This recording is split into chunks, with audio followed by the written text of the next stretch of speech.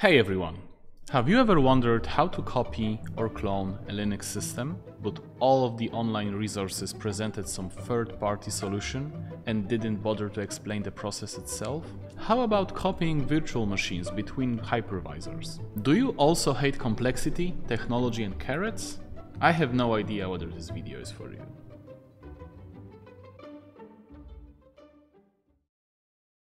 Okay, now that we broke the ice a bit, there are two ways of copying an OS. You can either do a full copy of the hard drive on the block device level, or copy the files from a mounted file system.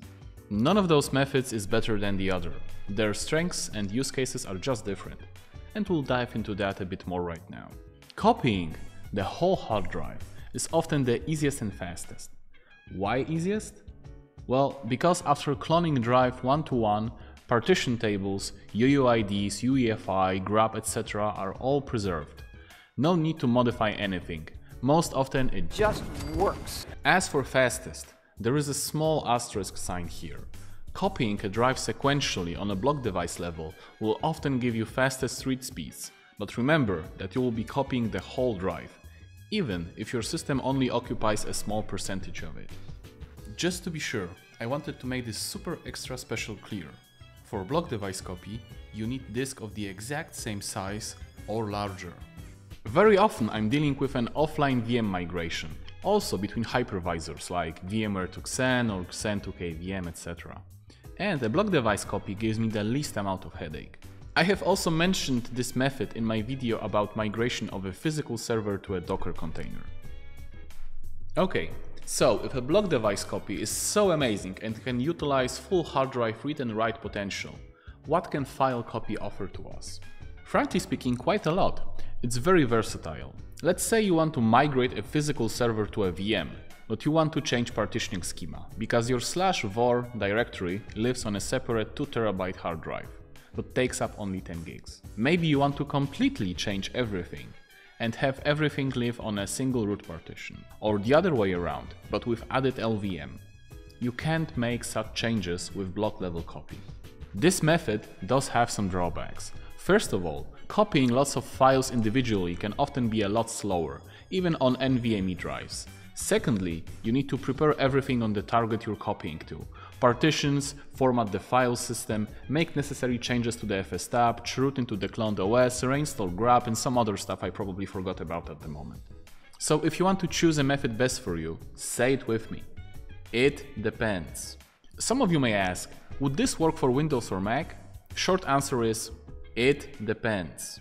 Most often you'll be fine with block device copy, but licensing on those systems is very tightly coupled with the hardware. You may be lucky enough to boot only to be greeted with OS activation pop-up.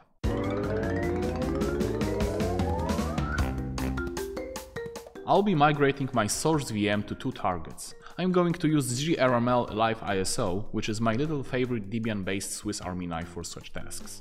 But you'll be fine with pretty much any liveISO, Debian, Ubuntu, Arch, whatever. Everything will be done over the network without any intermediate data storage. Be careful when executing any commands, as you can easily overwrite your data. Measure twice, cut once. First, reboot your source and target systems into liveISO and identify your drives using lsblk command. Configure their network interfaces if required, and make sure the SSH server is running on at least the target system and you can log on directly as root. From here on out, the path diverges. First, we'll go through the block device copy. Block device copy is really simple. On the source system, execute the... That's it, it's that simple. You are telling DD to copy a data from a block device using as big block size as possible. By default, DD uses smallest size possible, which tanks the transfer speed. Then, pipe it by the PV command, which shows you a nice progress bar and can be totally omitted. Then you pipe it through SSH, which connects over the network to your target and executes their instance of DD, which saves whatever it got over the stdin over the network to their drive, with block size parameter also specified. It just so happens that here both drives are named SDA, but you need to check on your own what your drives are called in your system. You can see me setting root password and starting SSH server. After that, we are back to source VM. Let the block copy begin.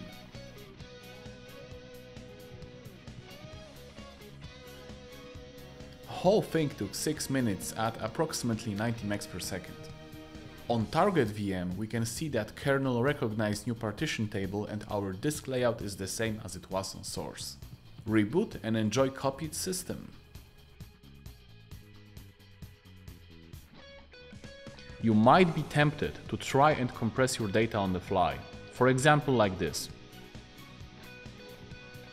Very often the compression and the decompression can become a single core bottleneck, and it's not worth the trouble unless you really know what you are doing or your bandwidth is very tight.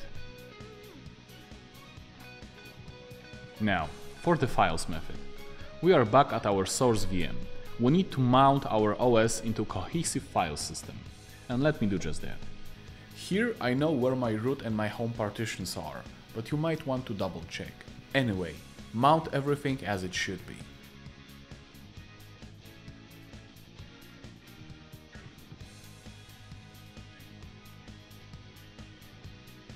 I also need to prepare the target. Just for the purposes of this example, we'll be streamlining our partitioning schema, and on the target everything will be copied to a single large partition.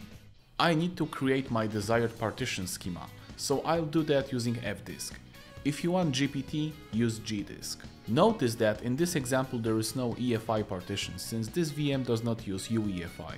Now I can choose a file system for my new destination. Remember that if you choose some exotic file system that your OS didn't have support installed for, it won't work. Back on the source, the command will run looks like this. If you want to know what the arguments do, read the man pages. It is your homework. Remember that rsync needs to be installed on both liveISO systems, or present, whatever. But really, do read the man pages. Long story short, these arguments tell rsync to copy everything as is and preserve as many attributes as possible.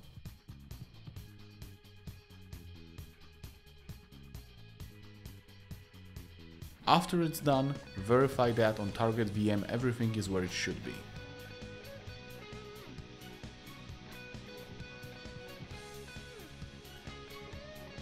We need to perform some additional steps on the target after the copying is done. First, we need to root into our system. In order to do that properly, we need to mount additional special directories. Proc, sys and dev are a must, and must be mounted with bind parameter. If you need to perform some emergency fixes or package installs, your package manager should be working fine in this environment, which is super cool. Okay. Identify your drive and install group onto it. This install lacked Vim, so I'm installing it now. Modify your FS tab. Like I said, now everything is on single partitions, so we can remove line dedicated for mounting home. But we will still need the UUID of our new root partition. I am grabbing and injecting it into FS tab using a mix of BLKID, grep and AWK. Then, I am properly putting everything nicely together.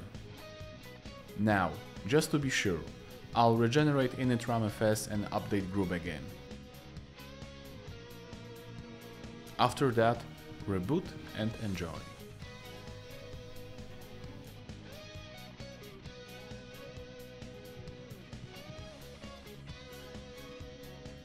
Let me show you that now everything is on a single partition.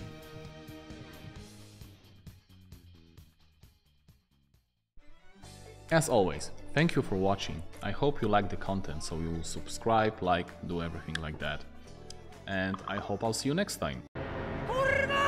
The constant barrage of Slack notifications disrupts deep focus. Every time a notification pops up, it pulls me out of the zone, forcing a context switch that not only slows down my work, but also increases the likelihood of errors.